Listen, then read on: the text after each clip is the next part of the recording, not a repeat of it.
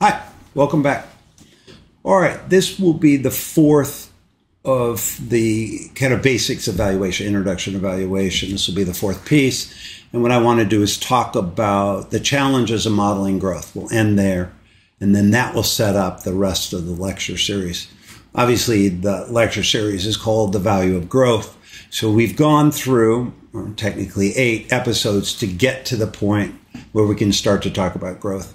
And we'll start that process really in the next video. All right, as we've set this, the basics, the 4 basic videos on valuation, I boiled it down and said the value of an asset is essentially the cash flow the asset will generate over its useful life. And there are really 4 components: timing of cash flow, the duration of those cash flow, the magnitude of those cash flow, and the growth of those cash flows. And in stocks, we generally think of annual cash flows, so we can kind of assume that went away. So it's the cash flows. It's really duration, magnitude, and growth. And we've been setting that up. The duration is forever. Magnitude you need to estimate. And the challenge is growth, as I'll show in a minute. And then we discount future cash flows back for time value of money and uncertainty of receiving those cash flows. And our primary tool is a DCF. That's what this equation is. The equation on the right is the present value, the sum of all future cash flows discounted back for time and uncertainty. And we capture that down below. FCF is your free cash flow. We're going to use NOPAT, as we talked about in the prior video, your discount rate, and then duration. We're going to use forever, at least you need to use forever, all the cash flows. All right. Now, the practical approach of using a DCF is to split the cash flows into 2 different streams, if you will. The first is what we call the explicit forecast period. We're going to model these, maybe very extensively, get to know the company well, reinvestment rate, profitability, and things like that. And then you would use a terminal value. A terminal value is meant to capture all of the cash flows beyond year 5. That's how this equation works out. And this is how valuation is taught in virtually every business school, probably in the world, certainly in the U.S. And it works, sort of. It just doesn't. It works in theory for sure. It doesn't really work in practice. And the problem, of course, is the terminal value ends up being more than 70% of the present value. And I could make this statement 100 times until it sinks in, but the explicit forecast, which may be a very detailed model, is only capturing 20-25% of the total value of the asset. In this case, it's the stock, the company, and the rest, call it 70, 75, maybe even 80% of the value is stuffed into the terminal value. And the terminal value, as we talked about last week, is incredibly sensitive to the assumptions you make. So for, I think, virtually everybody on Wall Street, this is the limitation that prevents them from wanting to use a DCF, at least seriously use a DCF in any kind of stock valuation. And it's too bad, because the DCF is theoretically correct and potentially a very powerful tool, but in practice it doesn't really work. And the primary reason it doesn't work is we're stuffing way too much value in the terminal value, and we're using very simple formulas, or trying to use very simple formulas to calculate the terminal value. So we're, as I said, we ended last video at saying we're sort of at an impasse. Works beautifully in theory and is basically dysfunctional in practice. All right, and this really is the result. I have a lot of confidence maybe in my explicit forecast period, very detailed model, but then I'm mixing it with this other terminal value that has very low quality. And if I mix those 2 together, unfortunately, the terminal value is going to dominate the result. And since our confidence in the terminal value is so low, then the effective overall is very low. So the question then is, how do we get around this? All right, here's the real issue. The challenge in a DCF took me a long time. I will admit it took me a long time to figure this out. Once I figured it out, it was sort of obvious. It was a long journey to get to obvious. All right, growth. Growth is the fundamental problem and the challenge of using a DCF. And once we acknowledge that, all of a sudden the tool becomes significantly more powerful, as I want to show you. At least we're going to start today. All right, so here's your DCF challenge. These are those free cash flows well into the future. I did a 10-year forecast here just to make it easy, graphically, pleasing. If you add too many years, it gets a little bit jumbled up. All right, so we have 10 years worth of cash flow, and we want to value those. Well, we would do a DCF. We'd have an estimate of all 10 years, and then we'd discount that back, all the cash flows back. All right, that I like. That's pretty cool. Except we still have the problem, years 11 through forever. That's going to be a problem. All right, so let's just split the cash flows into two streams. One, we will call a steady state, no growth set of cash flows. That is blue. And then any growth up above and beyond that steady state, no growth cash flows will be growth, right? So green is growth and blue is that steady state, no growth value. Now, I'm going to use blue and green for the rest of my lectures. From now until the very end of my lectures, I will use blue for steady state, and I will use green for growth. So you'll sometimes hear me talk about, let's value the blue, then let's value the green. All right, so once we've done this, the valuation challenge becomes trivial. All right, modeling this is easy. We know how to model a steady state, no growth set of cash flows. Now, I do have to make a side comment here because all I am showing is 10 years.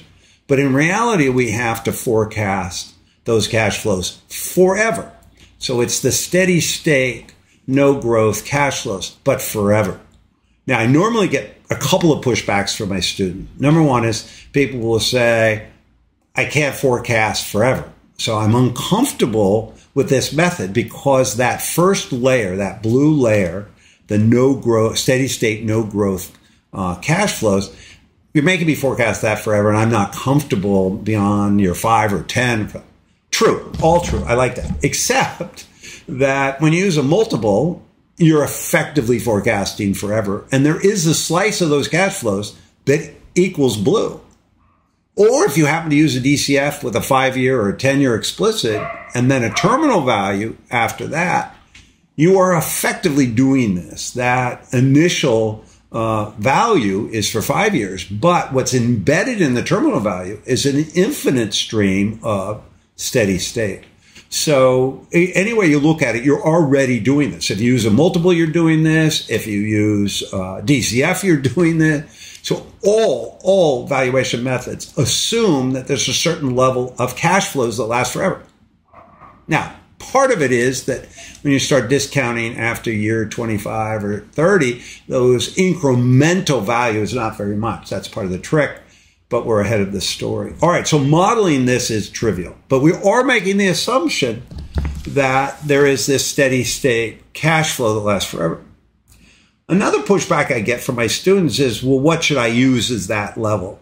Now, you have a couple options. One is you could do some work and come up with what you think is a good estimate of what the company can earn over 5 or 10 years, that kind of the highest number that you feel confident that they can earn year in and year out. Or you could just think of it as an average level of cash flows over a 10-year period. You're just coming up with an estimate that you're comfortable with. All right, so modeling this is trivial, as I'll show you in a minute. Modeling growth is hard. So let's separate the easy problem from the hard problem. I think that's the best way to think about it. All right, let's do the blue part first. Let's assume no growth. Well, if there's no growth to the cash flow, then NOPAT 1 equals NOPAT 2, which equals NOPAT 3, which equals all the NOPATs all the way out to infinity. That's what we get if we assume steady state, no growth. Pretty cool. Well, valuing this is, as I've said a couple of times, fairly trivial. We can use the perpetuity valuation formula. Because if NOPAT is the same and it lasts forever, this is a perpetuity, and the valuation is easy. We just take our estimate of NOPAT, that steady state, no growth estimate, and divide it by your discount rate. Now, many of you will realize this is just a multiple. This is, if your discount rate is 10, you're multiplying that NOPAT by 10. If your discount rate is 8, you're multiplying that NOPAT by 12.5. If you have a higher discount rate, say 15% discount rate, you're multiplying your NOPAT by essentially 7.5. So it is a multiple. But the nice part is it's easy to value. You can just think of it. And we're going to use this tool extensively through the rest of my videos. And I'll give you some examples. Once we're through valuation, I will do an example or two on a real company. My early lecture, by the way, on Apple, I use these tools. You can go back now as you're starting to see the tools, listen to the Apple video again, and you'll get some insight to where those tools come from. So now we're building back up to that. Apple will be one of our cases. Interesting, on the Apple video, at the end, I said that this using these tools, blue and green, the steady state and green was growth, I said that the stock no longer represented the kind of investment that Buffett made. And at the time I made that video, he had already started to sell the position, and he more recently announced he had sold half of it. Very consistent with the analysis in that video. Kind of fun to put something out and have it come true. That does not happen very often in the stock market. All right, so assuming no growth, then we have the value of the stock is this perpetuity valuation formula. Very straightforward. This is our base camp. You'll hear me say that a lot of time. What would you value the company if they earned a certain amount of money forever? That's that steady state no growth value. And then we have to go figure out growth, which is obviously where we're trying to head. All right, now this is the definition of earnings power value. Now, I have seen lots of definitions of earnings power value in my many years in this, and this is the one I like. So earnings power value, EPV, I'll often refer to it as EPV, is that steady state no growth value. That's that NOPAT capitalized by the discount rate. So that's to me, this is, I think, kind of a cool insight. So earnings power value is the steady state no growth cash flow, and then we take that to create a value, the value of it. So the steady state NOPAT is often referred to as earnings power. Now, Ben Graham was the first one to coin the phrase. Buffett talks about owner's earnings, same thing. You could create the value of owner's earnings would effectively be earnings power value. All right. Now, research techniques are important. I'm not trying to get away from that. And there is certain value to a DCF because certainly the explicit forecast period has a lot of value because you're forced to understand the business. And so when you go and you say, hey, I'm modeling this. What are the profitability? What are the profitability trends? What is the balance sheet look like? What's return on capital look like? This is where you would do earnings quality and any kind of forensic analysis. I think there's a lot of value here. So the explicit forecast period, I think, does have a fair amount of value. It's that terminal value that I have a problem with.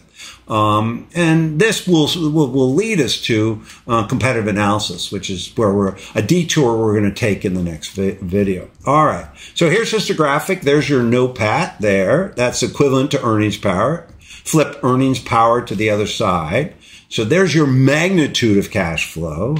There's your duration of cash flow, which in this case is forever. And we've eliminated growth. We've taken growth out of it.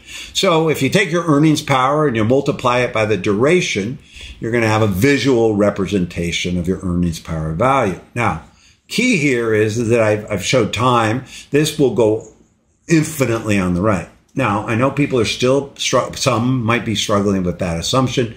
We'll get you over that in a bit. You just have to live with it for the moment. If you don't mind, I will come back to it, I promise. All right, so that's my earnings power value visualization. I like that because we're going to use these tools. When you go look at the Apple video, you'll see that I've started to morph the tool to use it in the real world, which is kind of cool. All right, so modeling growth is hard. That's going to be the challenge. And as I said earlier, the value of growth is the name of this lecture series. So I wanted to get to the point where we understood what are we really trying to model. Let's pull growth out of the steady state. We can value the steady state, get an earnings power value, and then from there we can go figure out how to value growth. We'll have a couple more pieces before we get there, but this is clearly where we're headed. All right, the practical approaches that are taught are formulas you can use for your terminal value, perpetual growth, which is the same growth forever, not a great assumption, but it's a model, the Gordon growth model, which really looks at growth against the cost of capital, and then a no growth perpetuity, which is very similar to what we did just now with the steady state, no growth steady state value. All right, they all have growth in their name. Obviously, growth is the issue. What I want to introduce, and we're going to start in the next couple of videos, is a different set of tools to analyze the value of growth. That is the name of the lecture series. That's where we're headed. It's taken us 8 lectures to start there. When the next video, we're going to talk a little bit about competitive advantage. That's a critical piece. Once we get through there, we'll start to layer in the concept of valuing growth. All right. So we're going to solve this problem with the terminal value is greater than 70%. I have some tools, some hacks that get around it. Use the power of a DCF without the severe limitations. All right. We'll solve the growth problem in this lecture series. I promise. All right. Thanks for listening.